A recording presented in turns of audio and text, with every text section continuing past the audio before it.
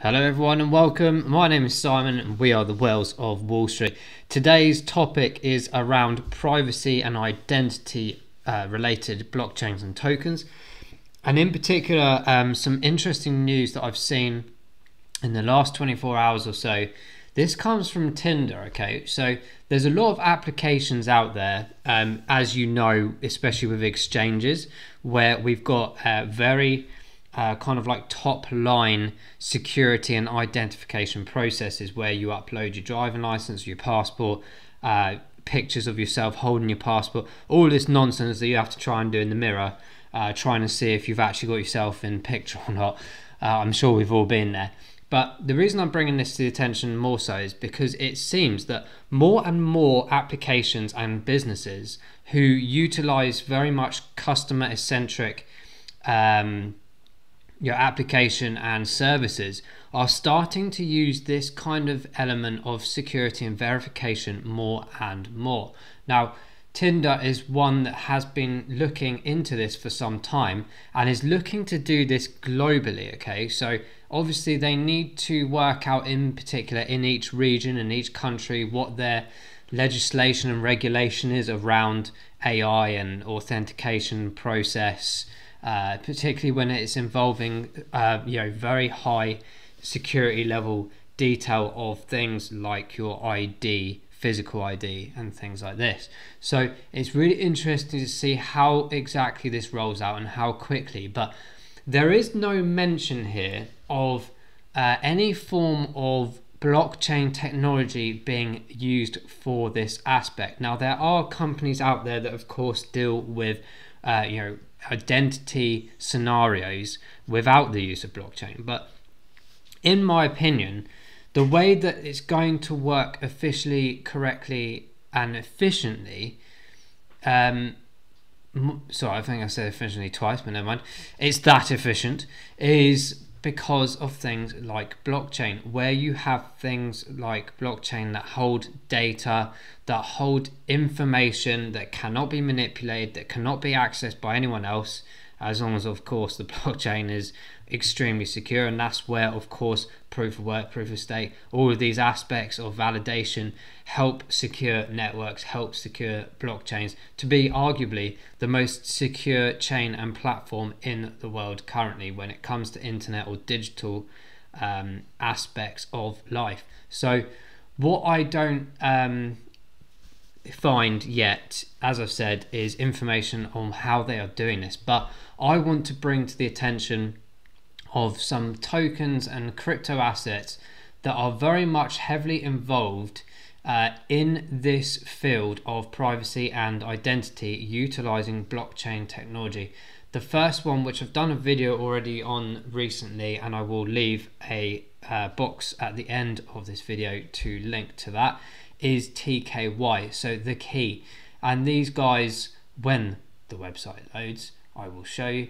These guys are very much heavily focused again on identity, utilizing blockchain verification tools, but these guys use the Neo platform. So the reason I picked out various different ones is because they're all on different platforms or their own. Okay, so Neo blockchain is very much a good upcoming blockchain. I think in the future it will become very much utilized more and more.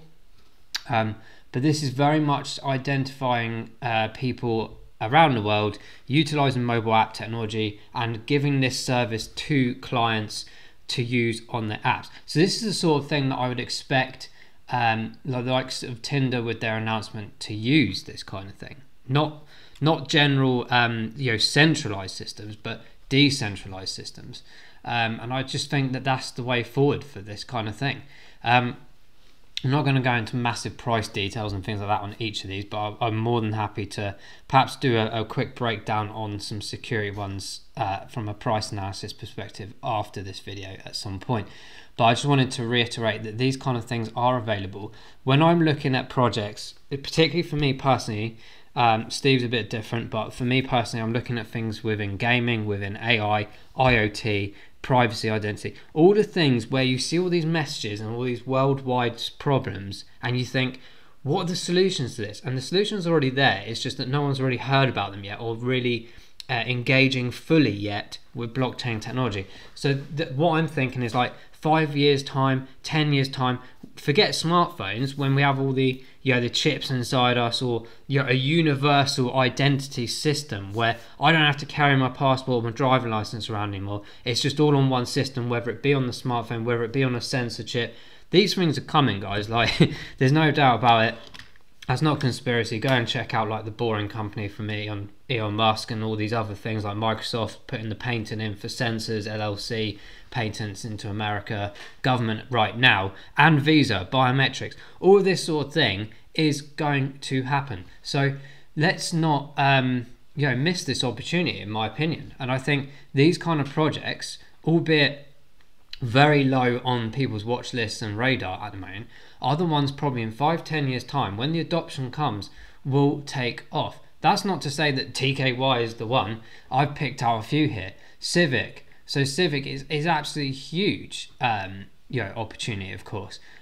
Great market cap level, great volumes coming in every 24 hours. There's a lot of money going through CVC. And again, it's the same similar principle of what they do, blockchain-based identity management. I can't believe for 1 second that these exchanges and these companies aren't using blockchain technology. Exchanges must be, because they are in the DeFi space. It would make absolute sense, same thing, to not utilize a blockchain-related identity platform. So I'm really interested in how all of this is going to develop. CVC, absolutely huge, as I mentioned. This is what it's about. AI-powered identity verification. So basically, when you're onto an app that you're using on your phone or a system, it knows who you are, because everything is collated in one place. Honestly, I would love nothing more than when you go to an airport, instead of dithering about with security with the stupid, like what was supposed to be quicker electronic passport booths and things like this, to have it all on one app. Driving license, you go to a nightclub or you're going to get some drinks and you need to be identified. Don't get me wrong, like, people like to see the physicality of things because of potential manipulation or this, that and the other, but we are now entering a more trust-based system, a more trust-based society, in the sense that people are now using apps like WeChat or this, that and the other to identify themselves. And the more companies will be adopting that over the period of time, because it's easier, it's more efficient, it's quicker, it's less cost, it's less admin, it's everything. It's the speed, to speed up economy, to speed up the processing of everything, the processing of humans going from one place to another, the process of payments, the process of opening up accounts. This is what it should have been. We've been waiting so long for this kind of thing, and it's already here. It just needs the adoption story. And I do believe more and more applications will be doing this. And eventually, when people start crying, going, oh, I don't want this, I don't want my identity on this thing, they will do it eventually. There's no doubt about it. Cashless society, for example. Oh, there will never be a digital currency. There will never be a cashless society. We'll always have cash. Well, no, we won't, because we've seen the problem arises, the solution's already there, they have the reason to bring the solution in, i.e. last year, for example, with the cashless society, to the point where in 5 years' time there probably will be no cash left, because it will all be online or on your phone or on sensor chips, whatever you want to do. But the important thing about whenever you're trying to do something, apply to something, be a part of something, you will need this kind of interactive ID interface or application. That's what these companies need. So this isn't something you and I would go and get. Well, obviously we can invest in it, but it's not something we would apply to our phones. This is about companies and businesses utilizing this technology that you then go and use, like Tinder, for example. Those that use Tinder, I'm not just thinking about Tinder, there's loads of other applications using this thought process moving forward. That's the message I'm trying to deliver here, is that these things, don't expect gigantic movements on some of these. I mean, of course, the Civic price is absolutely fantastic at the moment, of in terms of comparison where it is in its adoption, etc.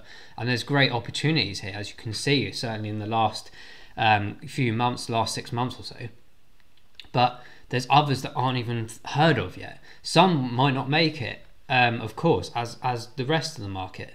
But there's opportunities here to do research, and I always say this, none of this is financial advice. Do your own research on this. Know your customer. Know your customer. Some people argue that's still a centralized system, but actually you still need to have some kind of element of centralized aspect. Doesn't mean it has to be centralized. You can have aspects of centralization into decentralized format. There's no problem with that, and there's no reason why that couldn't work. And this is what it's about, digital identity. And I'm sort of sat here, well, I haven't got self-key. I've seen various videos, like BitBoy I think did one a while back. It's on all the fantastic exchanges already, so it's there for the taking. And again, not financial advice. I'm not saying you should go and get this. I'm saying do your own research into this element of security. I like the website. They've got the fantastic interfaces on desktop and online. These guys aren't necessarily sort of fully related to just identification. They do a couple of other things as well, but like wallets, for example. But it's all about helping these companies, startups, banks, etc. for identity management, guys. Identity management. This is where it's going. Syscoin, I think that's how you say it. Again, I wish they would put like some abbreviations, and I'm going to add that to my watch list actually because it wasn't on there. Again, relatively good price points. We've seen previous historic data to say that we've still got movement in the tank. We'll see. But again, Syscoin, platform, trustless interoperability, being able to take your identity wherever you are around the world and utilize that platform simultaneously to anything and everything that you use. That is what it is about. This one in particular is on the Ethereum chain at the moment, I believe. So I personally, I'm not amazingly fussed about using things that are on Ethereum, but there's other opportunities. That's why I picked out all these different ones here. So like I said, I will do a full price review on some of these. I have done a TKY video, and I will do one on some of the other ones as well if that's of interest. Let us know in the comments below, are you invested in any of these, and what's your approach and thought process to this particular sector of lifestyle and social, the social aspect of it in terms of how it will improve our lives. And are you bullish on this element? Do you think it can be successful in terms of adoption and timeframes? And then we'll do the price analysis and actual drill downs of these projects for you as well. But I wanted to pick them out because I've followed these for a long time, CVC in particular, and I haven't done anything about it. It's just pure laziness, to be honest. But I do have TKY. CVC is one that's very much on my priority list of to invest in eventually. I'm not sure if I would personally right now, just because I have money in other projects and I don't want to spread myself too thin. I went with TKY personally because of that price point to accumulate, not for this bull run, but for the future. If you understand the tokenomics, watch the video that I put out there, you'll understand that this number here is good. It's massive, but that's not necessarily what we're going to end up with. So total supply, for example, is a bit more or less. So just keep an eye on these things. But yeah, guys, if you found this informative, please do let me know. And like I said, I will cover these individually, but I wanted to throw the concept of KYC and identification application through blockchain technology potentially. I'm not saying Tinder are not going to use blockchain, but I'd be extremely surprised in this day and age if you wanted to enhance yourself and be the next level. You should be integrating yourself with the next level technology and application, which is DeFi blockchain. I can't speak any more about this because it frustrates me that companies aren't doing this quicker. But here we are. I hope you enjoyed this video. Please do like and subscribe. It really helps the channel out. We're nearly at 500, guys, and I will do a giveaway at 500. I'm going to announce it at the end of this week, what we're going to give away. And anyone who is already subscribed or about to subscribe will be involved in that already. So I will see you guys in the next video and on the moon with all this identity awesomeness. Goodbye.